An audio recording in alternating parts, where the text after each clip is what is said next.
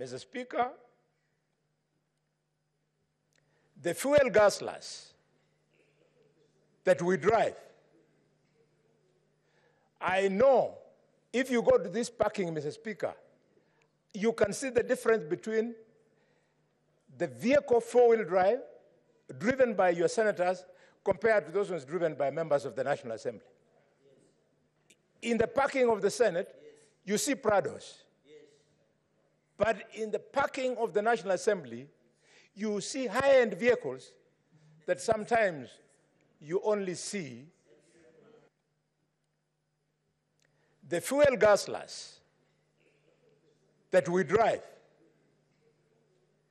I know if you go to this parking, Mr. Speaker, you can see the difference between the vehicle four-wheel drive driven by your senators compared to those ones driven by members of the National Assembly.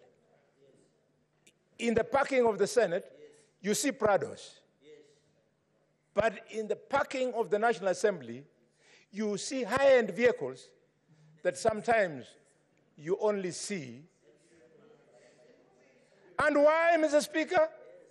Because of an unconstitutional fund called C.D.F.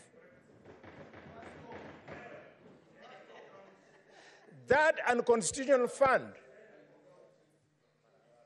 the courts made a pronouncement that it was unconstitutional and illegal. How did we respond as Parliament? The National Assembly, without blinking an eye, went and exercised legislative impunity by twisting the act so as to be allowed to continue with that unconstitutional, illegal process.